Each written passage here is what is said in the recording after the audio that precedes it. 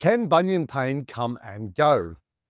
Make sure you watch this video. I'm going to talk about bunion pain, why it comes and goes, what you can do about it, and how it relates to what you've got going on.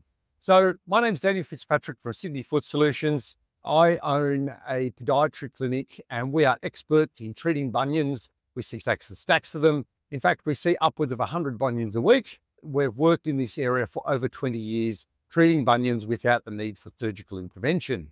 So can bunion pain come and go? The answer is yes, it can. The reality is that your big toe joint in many respects takes more force than any other joint in your body. It's a big resilient joint and it takes lots and lots of force. In fact, there are certain studies that suggest that when you walk and run, you can put anywhere upwards of 3 times your body weight through your big toe. Is it any wonder why you get pain and discomfort through your potential bunion when you run and walk?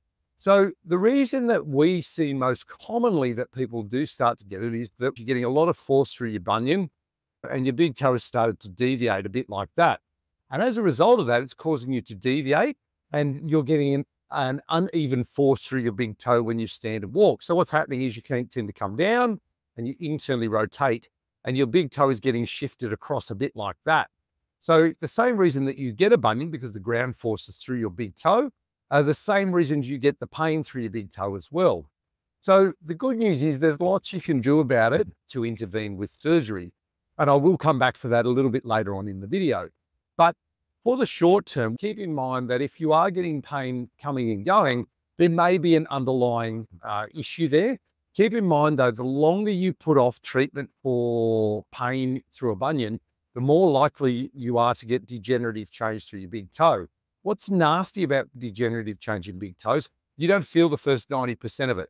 And so what people will come in and they'll say, oh, I've sort of had this niggling pain and it sort of comes on a couple of days and then it turns off. But the reality is that the longer you leave treatment, the worse the degenerative change will get. So keep in mind, if you're getting any pain at all through your bunion, there's probably something going on inside the joint. So I would strongly advise you to seek professional advice. What I would say though, is that if you seek professional advice, it turns out to be nothing, well, no harm done. But the problem is the longer you put off any potential treatment, the more likely you are to need surgical intervention. And keep in mind that surgical intervention is a pretty big deal. It's very costly. It's 6 to 8 weeks off your feet. And not to mention that the full recovery time is anywhere from 6 to 12 months. So if you are getting any discomfort, I would strongly advise you to go and get a professional opinion.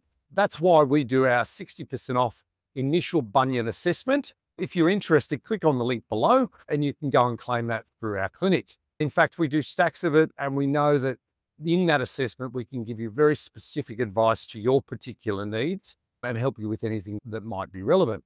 Now, you might say, well, how do we avoid surgical intervention for something that is hurting you or for a bunion? We do stacks and stacks and stacks of this work.